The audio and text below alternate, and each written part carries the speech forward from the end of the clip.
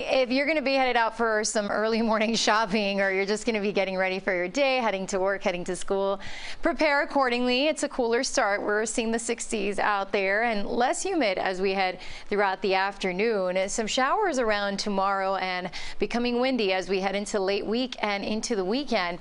Right now we're waking up to 66 in Fort Lauderdale and Miami, 65 in Pembroke Pines and Kendall, 70 Marathon, 69 in Key West. So yeah, we're about 2 to 6 degrees cooler in comparison to yesterday.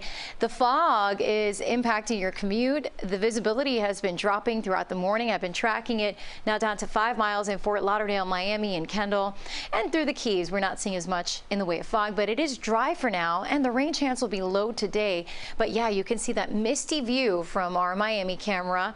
You'll have to navigate around some of that fog, and we'll be into the 60s through 8 a.m., 70s around 9 a.m., mid 70s late morning, and highs will be around 80 degrees. So a light sweater, a light jacket will be fine because we're going to be warming up this afternoon. It just won't be as humid, so it'll feel a lot more comfortable.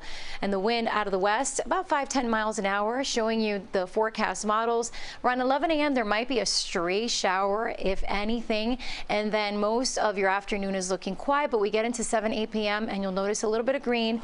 That indicates the chance for some showers, as well as late tonight, overnight tomorrow morning. It'll likely be a wet start to your Wednesday, as around 6, 7, 8, 9, 10 a.m. we're seeing those scattered showers likely through midday, and then everything starts to push inland because our wind from the north to the east. Highs seasonable, the upper 70s, getting breezy on Thursday with highs around 80, low 80s. This weekend will be windy, and that'll lead to some hazardous beach and boating conditions.